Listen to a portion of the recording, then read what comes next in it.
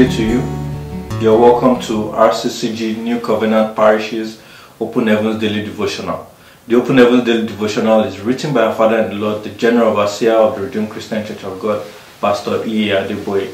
And I pray that as you join me today, God bless you in Jesus' name. Amen. Today, 2nd February, the topic we'll be looking at is the everlasting God. The everlasting God.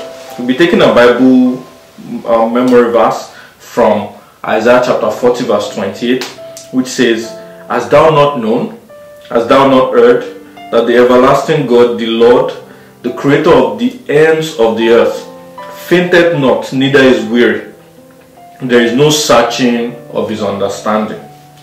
We'll be taking a Bible text from Isaiah chapter 40 from verses 27 to 29, which says, "Why sayest thou, O Jacob, and speakest Israel, my way is hid from the Lord, and my judgment is passed over from my God?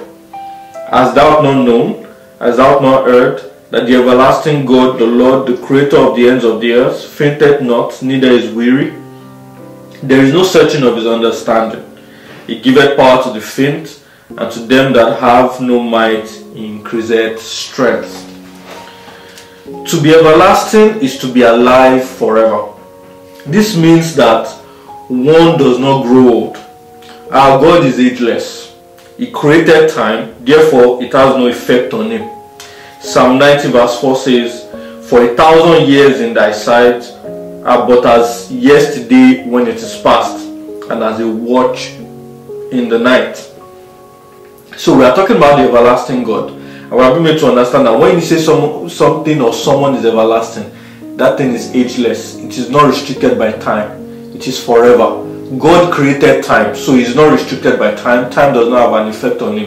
1,000 years is like yesterday before him, or like a watch in the night, like a day to God.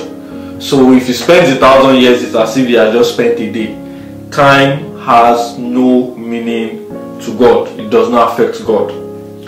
God cannot be contained or restrained by time. Even when it seems as if God may be late in showing up, you can count on him to do what he says he will at the right time. The everlastingness of God means we should never be afraid of the future. God is in our tomorrow, and when we are long gone, he will still be there. We can trust him to carry us through lifetime and even keep our children in his care.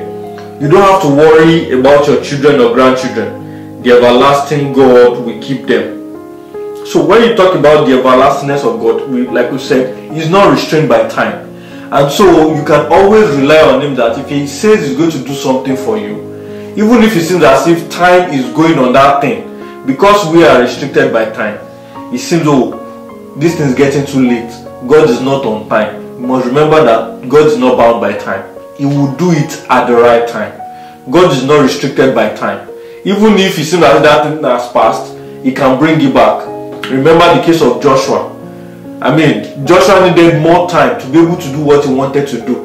And he commanded the sun and the moon to stand still. Time stood still for Joshua to be able to do what he wanted to do. Isaiah and King Ezekiel, Isaiah told him to ask for a sign. And he asked that the time be turned back 10 degrees. And it did, which was about 10 minutes. Time turned back 10 minutes. So God is in control of time. We may not be in control of time. So whatever God has said he will do, he is never too late. He will do it at the right time. And then we should also not be afraid of the future. Because God is not restricted by time. He was in the past, he is in the present, he will continue to be God in the future. So he will take care of your future, he will take care of your children, your grandchildren, your great-grandchildren, and great-great-great-grandchildren.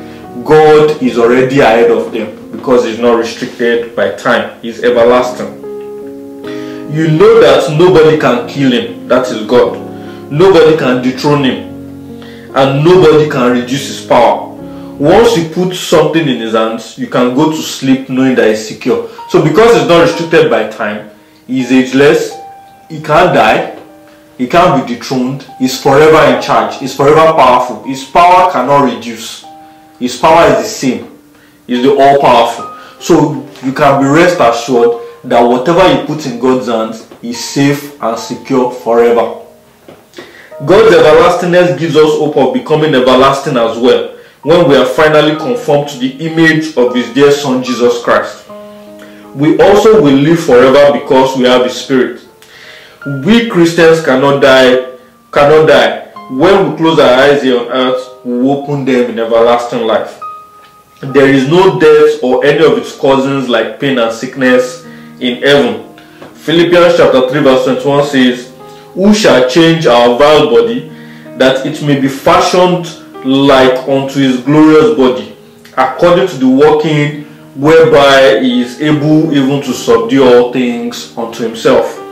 So because God lives forever, He is everlasting, we also have the hope of everlastingness, the hope of eternal life. Hope that when we leave this earth, we are going to open our eyes into eternal life, into everlastingness, where there won't be death, we will not die again, where the cousins of death or brothers and sisters of death like pain and sickness will not exist anymore. So because God, it is someone that has something that can offer you that same thing. If I have money, I can offer you money. God is everlasting. So because He's everlasting, we have that hope that when we leave this world, we will enter into everlasting life. We will live forever without pain, without sickness, and without death. Do you want to have everlasting life? Then you have to live holy. Hebrews 12 verse 14 says, "Without holiness you cannot see God. Commit to a life of holiness from today." So if you want to partake of the everlasting life, give your life to Jesus. If you are not giving your life to Jesus, I urge you today to give your life to Jesus, because that is the first step for you to actually enjoy eternal life. Give your life to Jesus. Ask Jesus to come into your heart, to forgive you of all your sins, accept you into His kingdom, to give you everlasting life, and then live a life of holiness, because without holiness it is impossible to see God. Without holiness it is impossible to make heaven. So if you've given your life to Jesus, make sure you are holy, so that when the rapture comes or death comes, you open your eyes into eternal life. You open your eyes into everlasting life. And I pray that God will help us, as many of us that have not yet given our lives to Jesus, to make that decision today, and as many of us that have given our lives to Jesus, to continue to live a life of holiness, so that we will be able to be partakers of eternal life in Jesus' name. Our action point says, praise God because He is everlasting. Let's say a word of prayer. Our Lord and our God, we want to say thank you. Thank you because you are everlasting, forever and ever you continue to live. Lord God Almighty, we are asking that we also want to be partakers of your everlasting life. So help us to live holy in all we do, in our thoughts, in our words, and in our actions, in the name of Jesus. Thank you, Heavenly Father. Thank you for the gift of eternal life. In Jesus' mighty name we have prayed. Amen. Thank you very much. I look forward to seeing you again tomorrow. God bless you.